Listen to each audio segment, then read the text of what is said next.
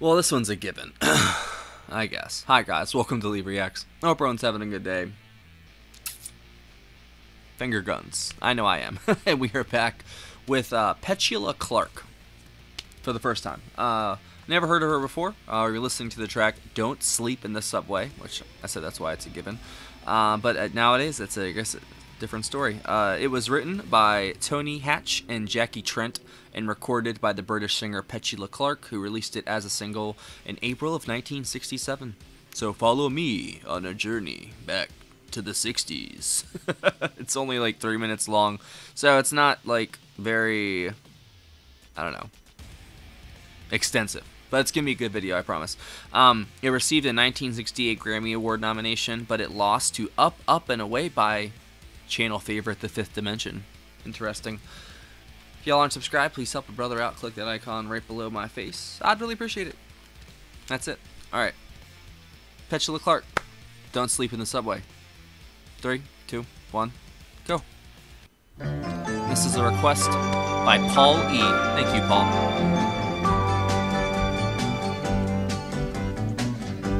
You wander around on your own little cloud when you don't see the why or the wherefore.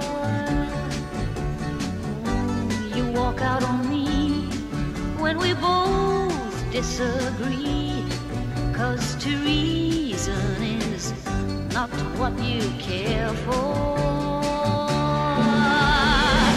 I've heard it all a million times before. Take off your coat, my love, and close the door. Don't sleep in the subway, darling. Don't stand in the pouring rain. Don't sleep in the subway, That organ's awesome. the night is long. Forget your foolish pride, nothing's wrong. Now you're beside me again. It's sweet. You try to be smart, then you take it to heart. 'Cause it hurts when your ego is deflated. Ooh, you don't realize that it's all compromise, and the problems are so overrated. She's got an interesting voice. I like her. Goodbye means nothing when it's all for show. So why pretend you've somewhere else to go? Don't sleep in the subway, darling. Don't stand in the pouring rain. Don't sleep in the subway, darling. The night is long. Forget your foolish pride, nothing's wrong. Now you're beside me again. Don't sleep in the subway, darling. Don't stand in the pouring rain. Don't sleep in the subway, darling. The night is long. Forget your foolish pride, nothing's wrong. Now you're beside me again. Don't sleep in the subway, darling. Oh, already over. Just like that. Those damn singles back in the day. They really are the worst, aren't they? That was really good, man. The orchestration on that was great. And she had a really good voice. Let's see. I think it's... Does it have a... Oh, no, it doesn't have it. So it wasn't... Alright, from the album These Are My Songs, which was released in 1967. In a break with longtime collaborator Tony Hatch, Clark joined forces with producer Sonny Burke and arranger-conductor Ernie Freeman for this release. Didn't they say that he wrote that song we listened to, though?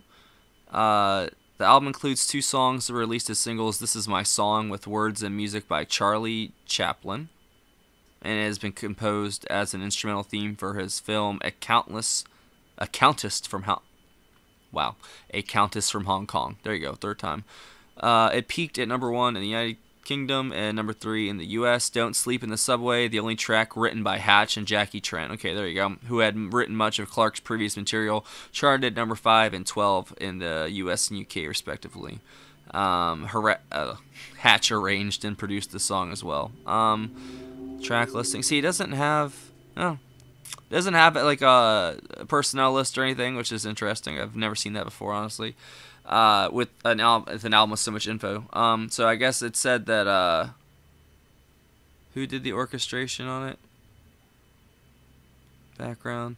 So it said that the song was constructed from 3 different sections of music previously composed by Hatch. It changes in musical style from pop to symphonic, and then for the chorus up to a Beach Boys-like melody.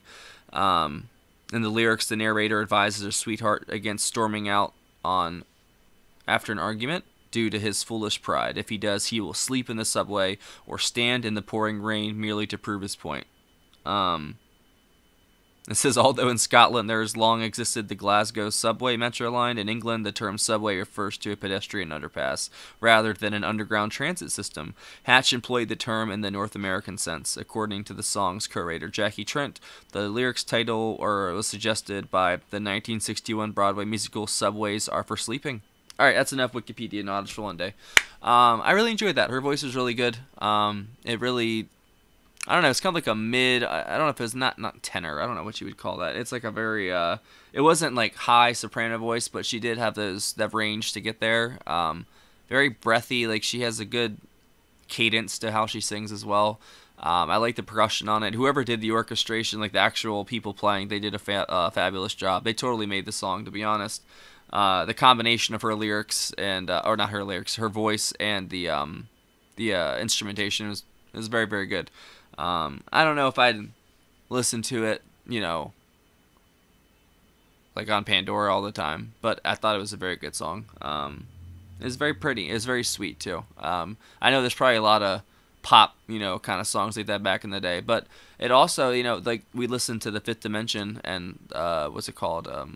Magic Garden, and like that, I think that was Jimmy Webb and like the Wrecking Crew and stuff, and it's just they're fabulous to begin with. But a lot of the pop music of the day, it seems like, was still, it's not like the term pop music we use nowadays. Pop music nowadays is just like whatever fad or whatever passing by trend it is, that people are hopping on at the moment.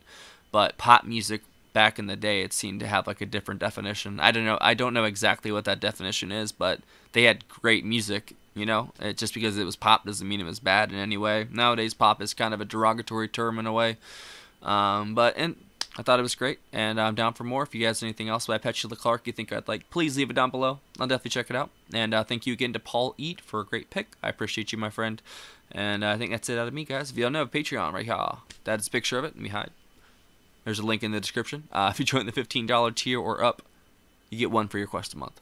There's also other tiers for other amounts of request, and if you join any of the tiers, you get access to all of our full album reactions to the Beatles, Blind Faith, some other stuff, tons of King Crimson singles. There's like hours and hours of stuff on there. That's only on Patreon, because YouTube doesn't want it, so they can have it. And there's also a PayPal link as well in the description for tips, requests, and anything else. Thank you for watching. Have a wonderful day. Adios.